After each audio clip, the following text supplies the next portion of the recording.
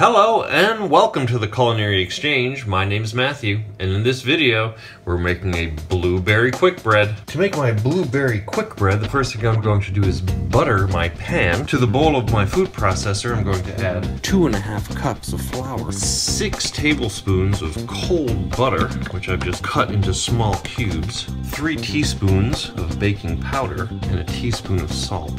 I'm going to pulse this until it has a nice sandy texture. And to it, I'm going to add 1/2 cup of sugar. Just mix that in with a fork. 1/2 teaspoon of cinnamon. Just enough cinnamon to help bring out the flavor of the blueberries. Not too much. I have a cup of fresh blueberries. I'm just going to stir them in.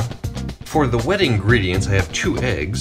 To the eggs, I'm going to add 3/4 of a cup of milk and a teaspoon of vanilla.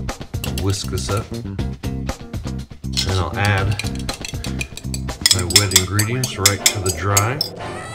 Just mix it in. And we're ready to put our batter in the pan.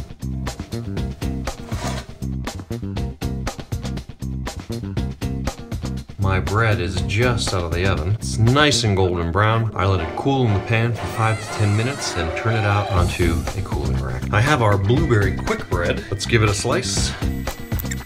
Nice and full of blueberries. Let's give it a taste. It's nice and moist and has a lot of nice blueberry flavor, and that hint of cinnamon really helps bring it out. Delicious. And there you have it. That's how you make blueberry quick bread. Hey, for more great recipes and cooking tips, come visit us at theculinaryexchange.com. I'm Matthew. Thanks for watching.